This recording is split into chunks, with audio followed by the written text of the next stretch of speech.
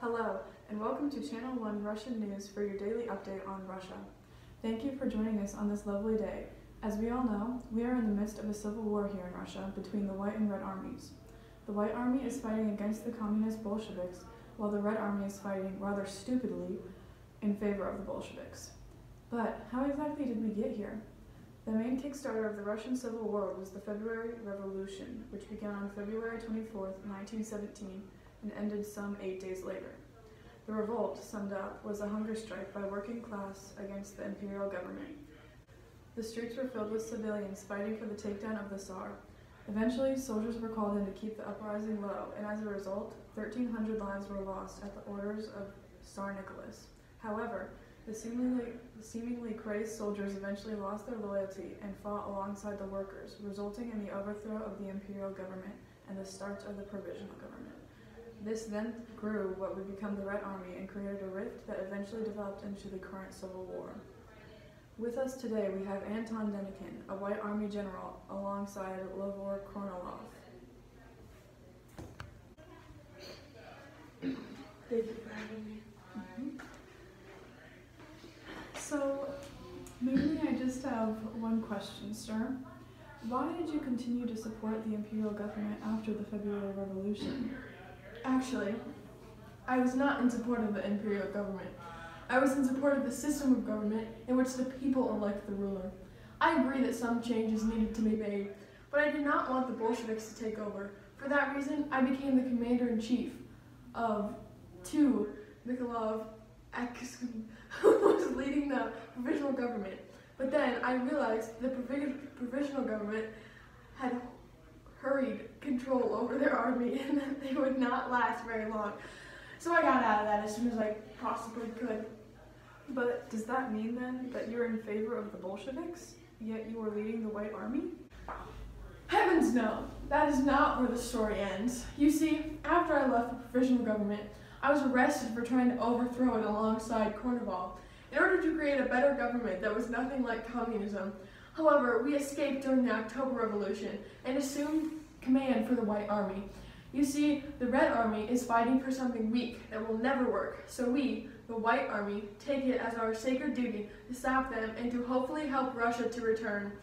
We are united in our hatred of communism and are stronger for it. Well, there you have it, folks. The White Army is alive and well in Anton Denikin's heart, and in ours as well.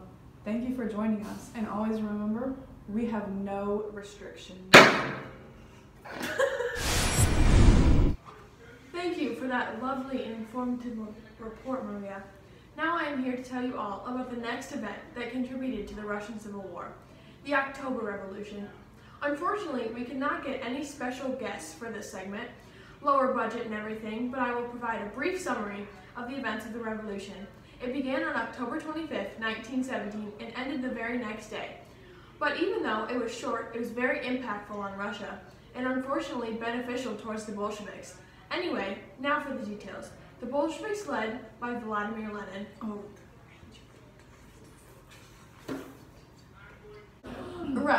anyways, the Bolsheviks staged a coup d'etat with the hopes that they could overthrow the provisional government once and for all. They managed to do this and did so by capturing the White Winter Palace, which is where the chair of the provisional government was located. From there, the Bolsheviks made new decrees, such as the Decree on Land, the abolition of private property, and redistribution of land among the peasantry, the Decree on Peace, immediate withdrawal of Russia from World War I, and the abolition of death penalty. This made the rift between the Bolsheviks and the anti-Bolsheviks become a ravine and fanned the flame that was ignited by the February Revolution. In turn, it was the full-blown Russian Civil War. Thank you for catching us up today, Anna. I know you have to skedaddle, so I'll wrap this up. She's doing a field report. How exciting! Anyways, thank you for watching these two specials on the February and October revolutions. Here at Channel 1 Russian News, we believe that it is of the utmost importance to keep you, the public, informed, considering you are the ones getting scammed by Lenin. The White Army can persevere. We must only believe in ourselves and believe that the Bolsheviks are the opposite of progress and the opposite of what Russia needs. Now, let's switch to Anna in the field. Anna? Yes, thank you, Maria. Well, I'm here on the scene of what looks to be a forceful takeover of the Eckenberg, where the ex-royal family is being held. Miss, can I speak to you for a moment? Yes, what for? What's your name? Angelina! Can you tell me what's happening here? It looks like a frenzy. Oh yes, we are marching to save the Tsar. We heard they were being treated horribly.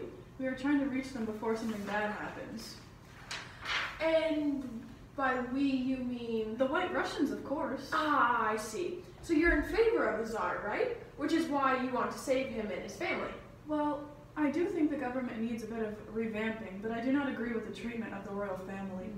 I think they have done great work for this nation, even if the last years have been quite rough. It is one thing to overthrow him, but he doesn't deserve this treatment, and his children especially don't deserve this treatment. He helped my family greatly. We got friends from him when our lands were ruined in military training. What are your views on the Civil War? Overthrowing the imperial government was supposed to be better for Russia.